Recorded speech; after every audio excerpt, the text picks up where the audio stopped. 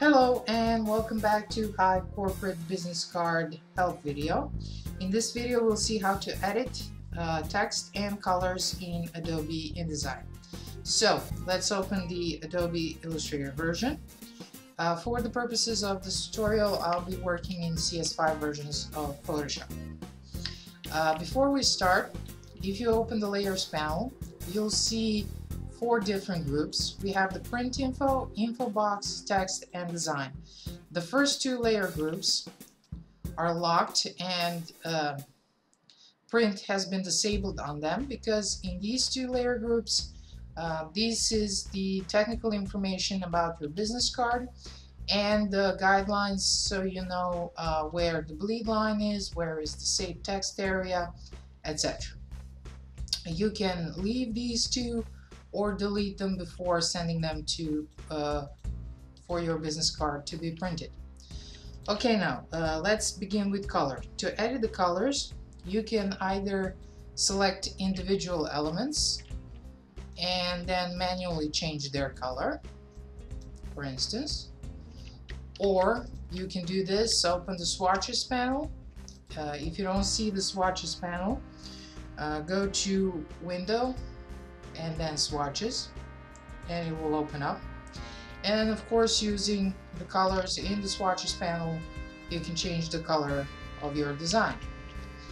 Now the easiest way to edit the colors in Adobe Illustrator is using the global colors. If you see these swatches with white triangle in the corner without any dots or anything else, these are the colors that have been used in this design.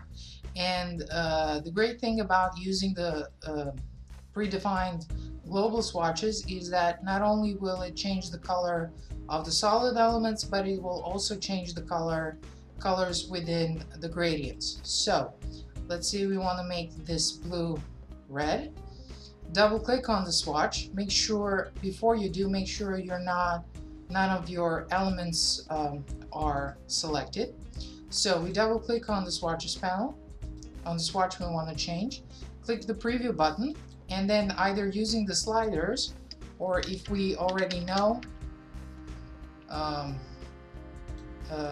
what color we want, we can use add our values, and you can see the colors changing here. So we click OK. And we do this with the darker blue. So I'm going to just check preview so we can see the changes while they're happening.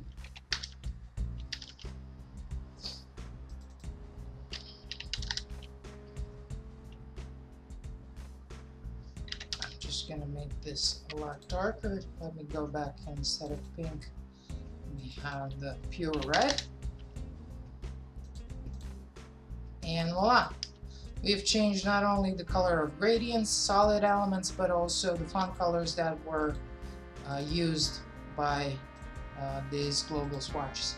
Of course, we can do the same thing for our main card. Let's say we're using something blue, so just you can see differences.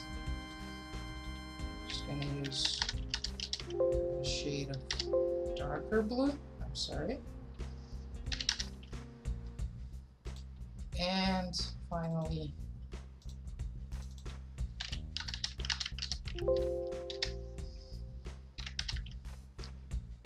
and voila, we have all of our colors changed. So why don't we make this yellow? And as you can see, the changing of the color scheme is then very simple. You don't have to spend a lot of time on selecting or editing different colors. This looks horrendous, but you get the point. Okay, now just turn this into something lighter so we can see it. Okay, now let's move on to the text. First, let's make sure we have the character panel open. The character panel allows us to make edits on the font itself, font style, font size, font type, etc. If you don't see the character panel open, go to Window, Type, and then select Character, or simply use Ctrl-T to open the character panel. Like I said, here you can use character panel to make general edits to the font family. So either you're gonna change the font family completely, you can change the style, you can change size, and everything else that is available here in the character panel. Now when it comes to editing the text, it's super simple. You just select the text you want to edit, double click on it, and then select everything, and then type your own information here. Now we can do the same thing when it comes to all the other elements. And we can move the fonts, we can adjust the text if needed.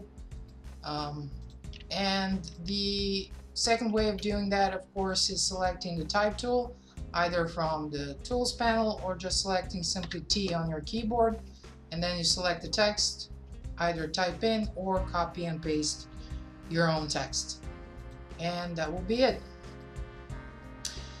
Okay, that was it for this video. In the next video we'll see how to edit template in Adobe InDesign.